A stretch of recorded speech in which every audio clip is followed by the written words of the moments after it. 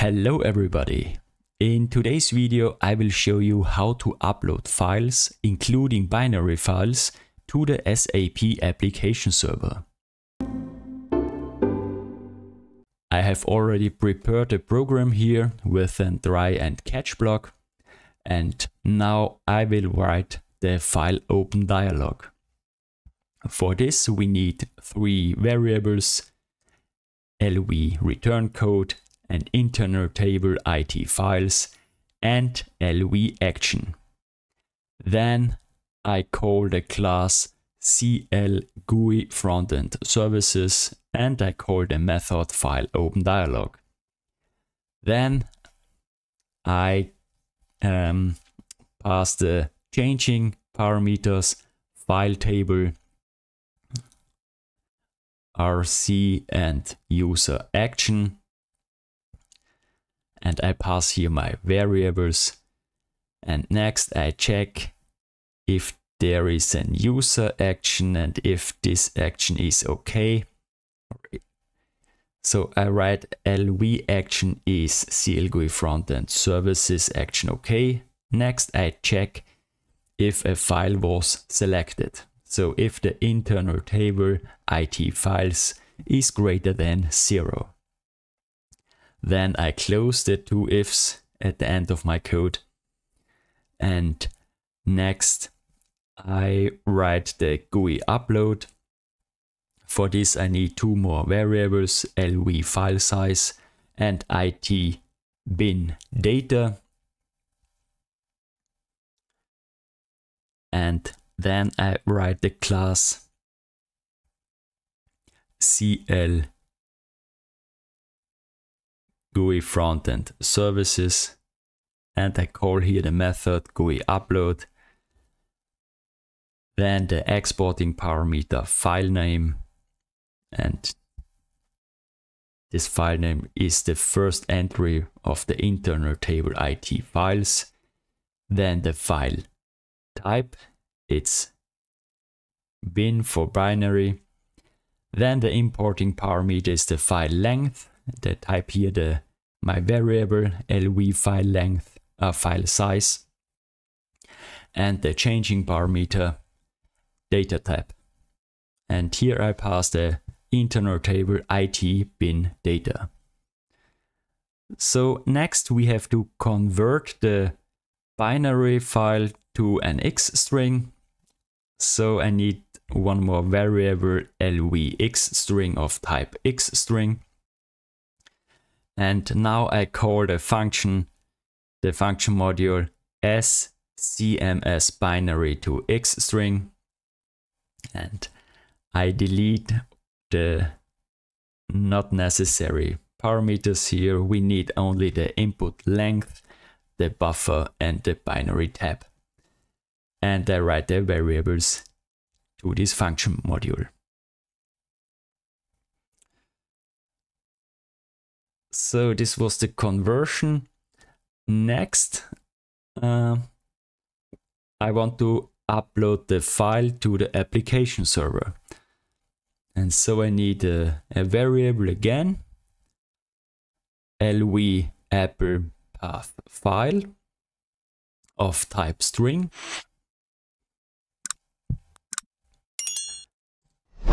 And then I set this variable with IT files, the first entry, file name. First, we open the directory of the application server with the transaction AL11. And in this directory, I want to upload my files. So I set this here. LV app path file is TMP, and I pick a file name here, myfile.xlsx. Then open dataset, the variable name LV app path file for output in binary mode, transfer LVX string to LV apple path file, close dataset, LV Apple path file. Next, if I check if the SUSUPERC is 0, then I write upload completed. If not, I write an error. Then and if, then pretty print and activate. Okay, there's a typo. I forgot the L in the variable here, in the variable name. It's called LV Apple path file and not LV app path file. Okay, activate again. Then let's run the code. Now I pick a file. I pick the Excel file, click on open, then the upload message, and here we have the message upload completed. So let's go back to the directory, tmp, double click, and if we scroll down here, we see the file name my file xlsx. So the file is uploaded to this directory. As a next step, I want to transfer the file name that is stored locally on the computer to the application server. And I will show you now how this works. For this, I need two more variables, LV path file of type string and LV file name of type string. And then I set the variable LV path file is IT files. The first entry of the internal table IT files. This is the local path and file name from the computer. Next, I call the function so split file and path. And here I delete all unused parameters. We need only the full name and the script name. So the full name is the path and the file, and the script name is the file name only.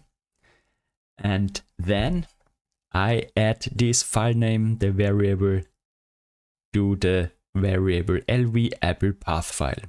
So in this variable, the file name is stored. So let's activate and run the program again. I pick the Excel file again. Then now we remember the name of the file, itab export 2. Then we go back here and we open the directory tmp. Now we click on refresh and we scroll down and we see here the file name itab export 2 xlsx. So that works.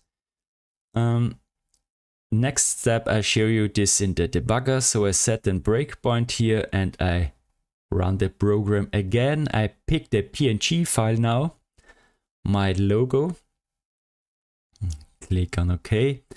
Then let's double click on the variable here, press F5, one step. Then we see here the local path and file name. Next, I set another breakpoint to this variable. Click on F7 and then double click on this variable and double click on the LV file name. Then I press F5 and we see the path of the application server and the name of the file. So if we go on, the upload is completed. So let's check this. On the application server, we refresh this view again, we scroll down and here we see the Cust&Code logo.png. So the files are uploaded. Yes, this is how to upload binary files to the application server. If you like my videos, subscribe to my channel and give me a thumbs up. Also write something in the comments, I always like to read them. Take care and see you on the next video.